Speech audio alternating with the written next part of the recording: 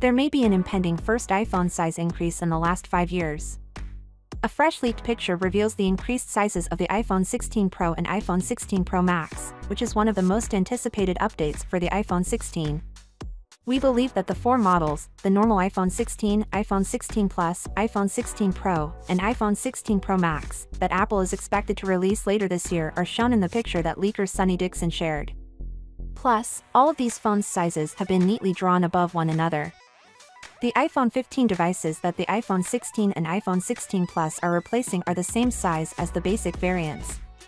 However, the iPhone 16 Pro seems to be rising 0.2 inches from the 6.1-inch size of the iPhone 15 Pro to 6.3 inches.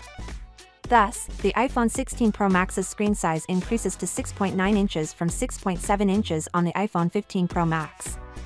Although Apple has added the Action button and Dynamic Island notch to the iPhone's exterior over the years, this size increase for the iPhone 16 Pro and Pro Max would be the largest physical body change since the iPhone 12 series, which established the 6.1-inch and 6.7-inch sizes.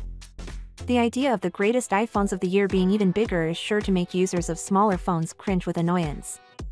Although the iPhone 16 Pro and iPhone 16 Pro Max's bigger bodies may make Apple significantly harder for them to fit in certain pockets and bags, there will also be benefits.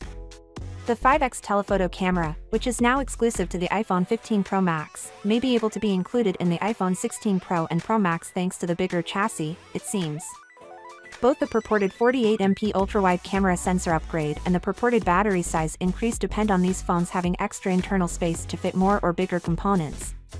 Our corresponding playlists have a ton of more rumors on the iPhone 16, iPhone 16 Pro, and iPhone 16 Pro Max.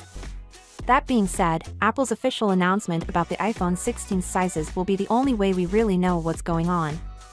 This most likely will occur within the company's customary September iPhone launch timeframe. Finally, what are your thoughts about it? So with that being said, let me know your thought in the comment below, and if you are new here, please subscribe. Peace out.